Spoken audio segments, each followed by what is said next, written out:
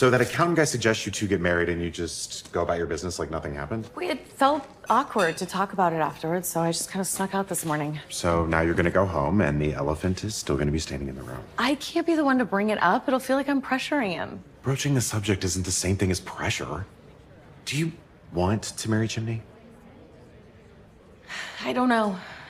There's a part of me that never wanted to marry anyone ever again. Yeah, but this is Chimney. A completely different situation. He's amazing and sweet, and he loves you to no end. Yes, he is all of those things. And we are committed to each other because we're raising our daughter. Exactly. Exactly. So why do we need to get married? See, I knew that you would wander, and I thought you could be free.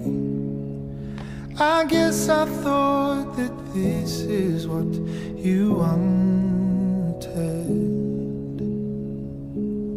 Give me love like a circle, and I'll be happy then.